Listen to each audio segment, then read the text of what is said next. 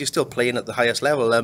Is coaching in the back of your mind, and is being a manager down the line in your mind already? Yeah, it's something I want to stay in football when I finish. So these courses help you do that, and hopefully if I can progress through obviously the B and A, and then hopefully onto the pro, I can have a chance when I finish to go into coaching. And you've played under two pretty good Welsh managers who are very different in approach, but have you taken bits from both of them in your style?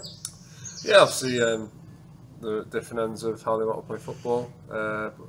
Tony Pulis is probably a great man management, great around the lads, and then you've got Mark Hughes, who's a brilliant tactician and plays some brilliant football as we've seen over the last couple of years. Brilliant. And so, what are your shorter term hopes for the next season and beyond?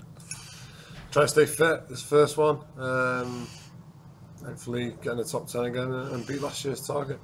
And the Euros coming up, you're going to be watching that closely?